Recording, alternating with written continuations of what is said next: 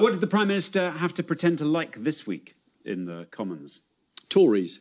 Let's have a look. What the powers of be have done is that they have placed little old Slough in Tier 3, despite the fact that we have been segregated from the wider region, and there are areas in neighbouring London and Essex with higher COVID transmission rates. So why does the Prime Minister hate Slough? What have we done that has annoyed him so much?